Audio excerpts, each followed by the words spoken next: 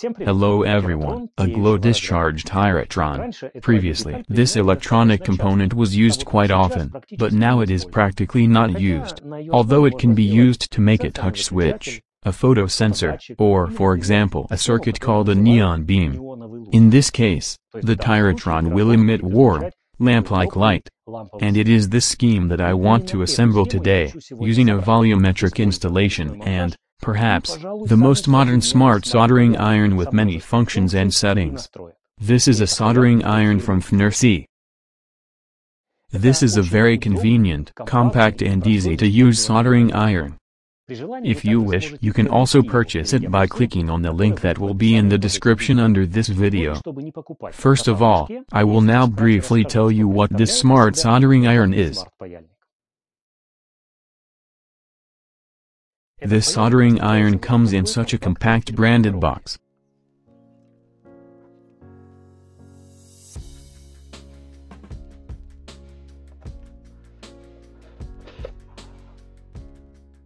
The soldering iron is accompanied by an instruction with a detailed description and characteristics. Instructions in 4 languages: Chinese, English, Russian and Spanish. In this manual you can find a full description and characteristics of this soldering iron. For example, precise temperature control, operating voltage from 9 to 20 volts, power interface Type-C, maximum power of 65 watts, temperature range from 80 to 420 degrees Celsius, and fast charging protocol power delivery.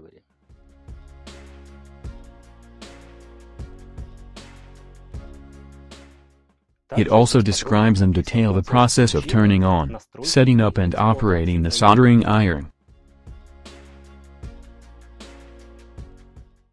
The following 2 pages explain all the items in the menu mode.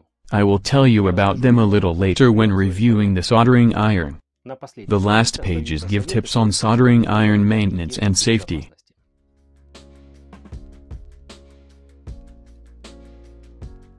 Well, here's the soldering iron itself.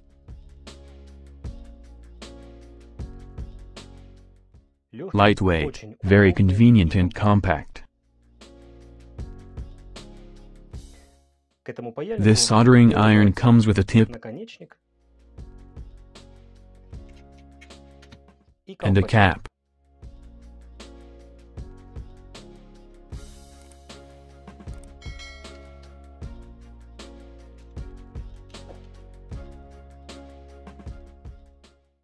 The soldering iron is very comfortable to hold in your hand and, given its many settings, as well as precise temperature control, it is safe to say that working with it will be a pleasure. Included with this soldering iron are several additions. Firstly, this is such a powerful cord for connecting to a power supply with Type-C connectors.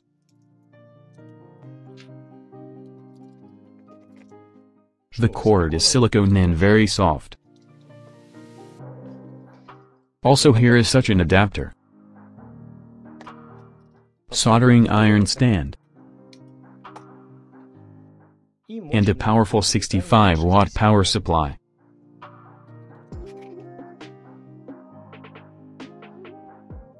This power supply has 2 connectors, USB and Type-C. Now I will check whether this power supply meets the stated characteristics. I will check it using the USB tester from Fnirsi.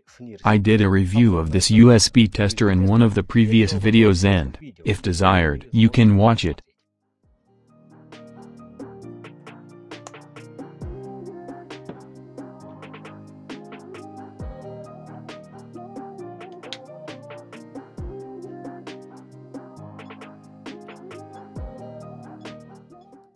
Select automatic scanning.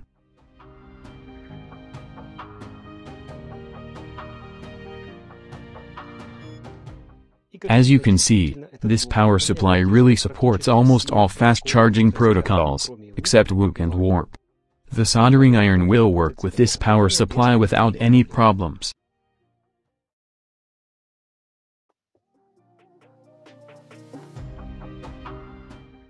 As you can see, the soldering iron suggests that you need to press the left button to get started.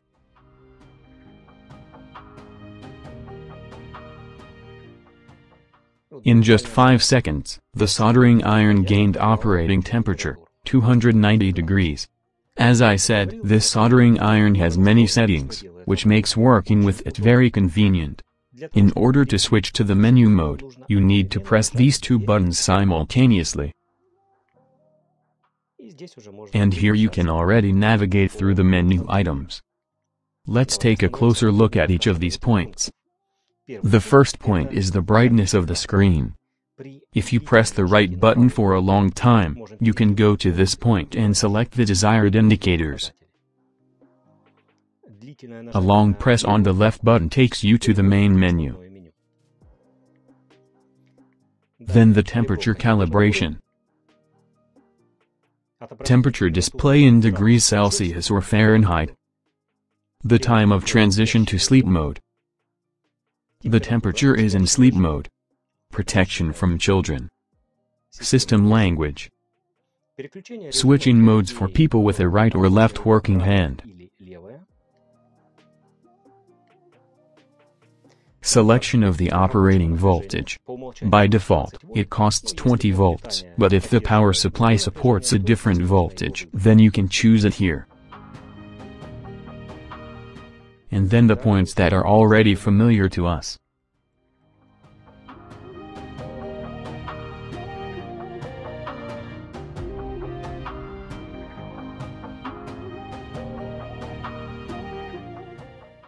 As you can see, the soldering iron from Fnirsi is really very convenient.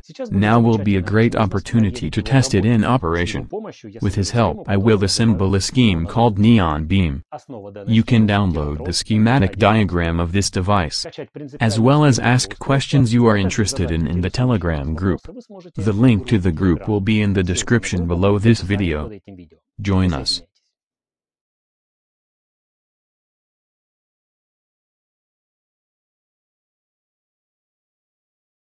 The scheme of switching on the MTX90 thyratron in neon lamp mode is very simple. It contains only 6 parts. The thyratron electrode is called anode, cathode and grid. The grid electrode is located between the anode and the cathode. It is used to ignite a gas discharge in the space between the anode and the cathode. I will make a base from copper wire, to which almost all parts will be attached.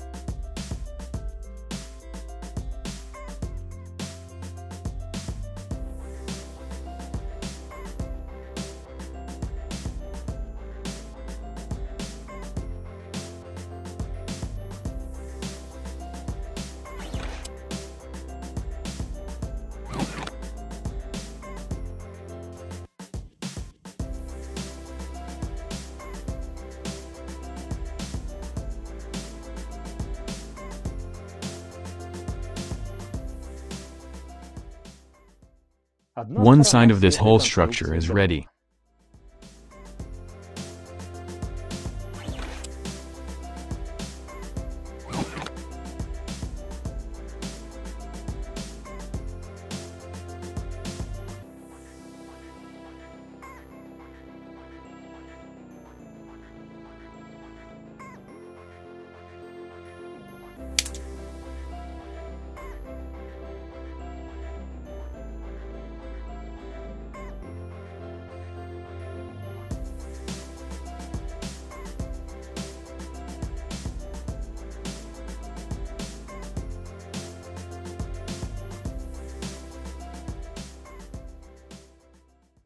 Ready.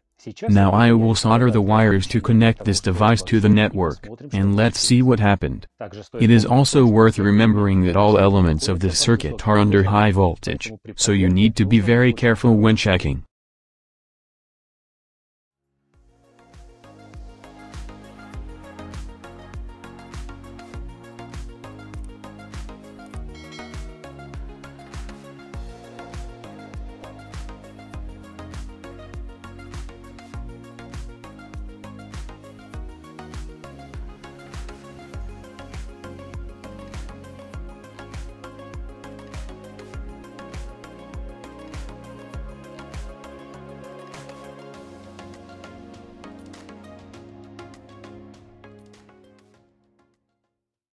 This concludes this video. If you liked it, then click the subscribe button.